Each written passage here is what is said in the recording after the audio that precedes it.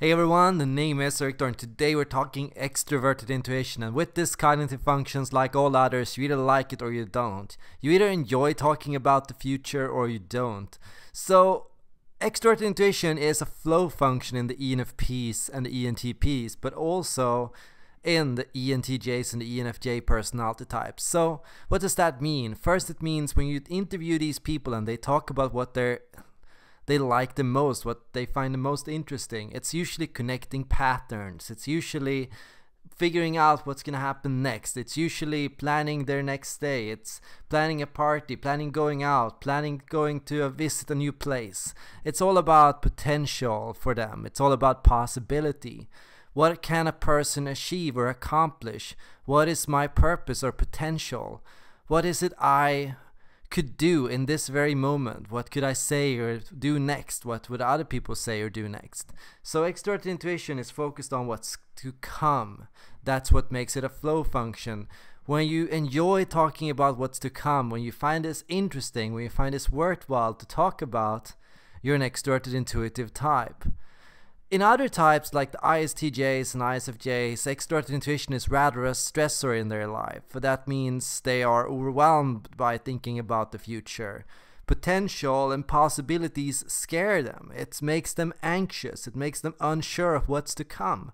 Because they cannot know for certain what is going to happen, there can be a great degree of ambivalence and anxiety in thinking about what you are going to do after all this. Freedom can feel scary in the sense that you don't know what to do with it. You don't know where it will take you. You don't know what's going to happen. So when extroverted intuition is your flow function, introverted sensing is your stressor. You become bored easily by predictability. You find yourself feeling anxious if things stay the same for too long. You need change, and that's what makes NE your flow function. Now there's a difference between having strength of use in extroverted intuition and having extroverted intuition as your flow function. Even if you're an ENFP or an ENTJ, your extroverted intuition might not be used to the extent it should be, and you might not have been able to develop it as you should. What can happen then? What happens if extroverted intuition is not your dominant? Well, if it's not your dominant but rather your inferior, for example, what that means is you can easily find yourself stuck in a rut. Everything is always the same, every day the same, every time you go up it's the same time, every day you go to the same places. You find yourself in the situation where you're constantly bored. Nothing new ever happens. There are no plans. There's no time to plan a vacation, not enough money to go out and do anything fun. You're caught in this really annoying situation you can't get out of. You feel trapped. Now, an extroverted intuition rather is in the dominant slot. You're always thinking about the future. You're planning things. You're going to new places. Every day there's novelty, novelty, novelty. You never know what's to come. There's always something interesting happening. There's always new things to try out. You're always trying to change things up. You're always finding new venues, new places, and new people to talk to. So you're in the situation where there's a frequent or high dose of novelty, where you can be open-minded and where you can be outgoing. Extroverted intuition in the dominant slot suggests high outgoingness and high openness, but in the inferior slot it can rather suggest shyness or timidness or a close-mindedness or a traditionality. It can be that other things in your life, such as your ethical values or your plans or ambitions, are keeping you from truly spreading your wings and expressing yourself. Or it can be that your anxieties, your fears are keeping you trapped and causing you to fear movement or trying out something new. When extroverted intuition is in the inferior slot and it's something you don't like, it's a secret hidden thing that you never deal with. Some people, they're never thinking about what's to come. They're always avoiding the future. They're always avoiding change. They're always keeping themselves hidden in the past. They escape to traditional and consistent and stable things.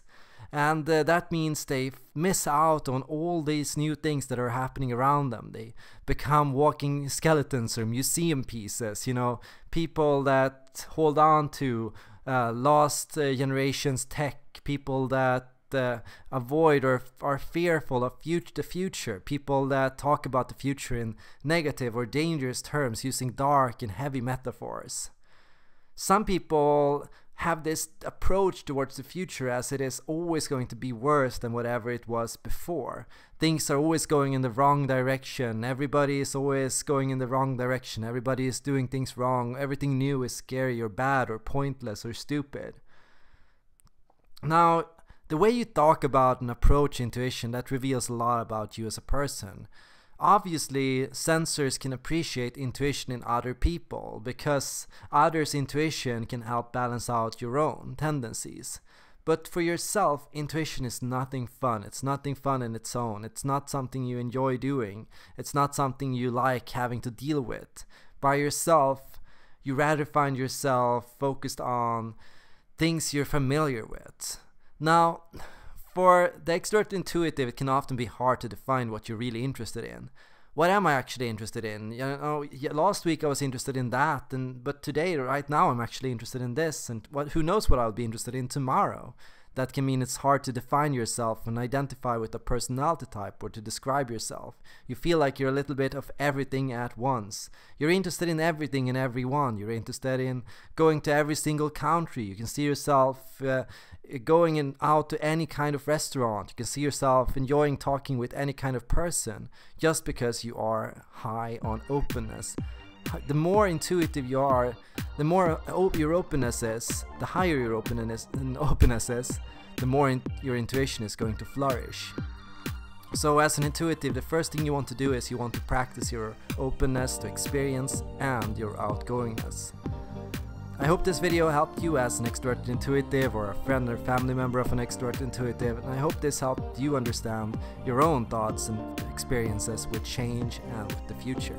Thanks for watching and see you all in the next video.